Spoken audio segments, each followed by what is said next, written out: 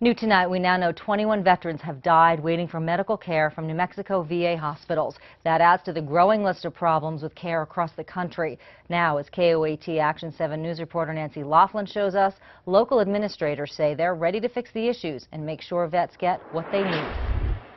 60,000 veterans get medical care at Albuquerque's VA hospital every year, but an audit just released shows this place needs some healing. When I came out of the operation, here I'm in a recovery room trying to recover, and the doctor's telling me he's leaving, going to California. Veterans have complained about a shortage of doctors and long wait times. The audit confirmed that. Now administrators are talking about it too.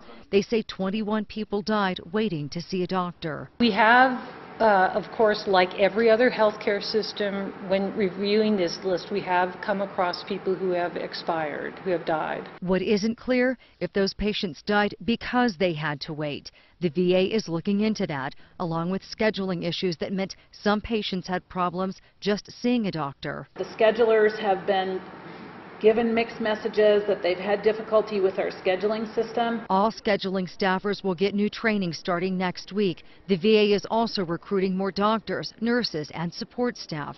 But this facility is still under a microscope. New Mexico is one of several states where investigators want to keep digging to find out if any records were deliberately falsified.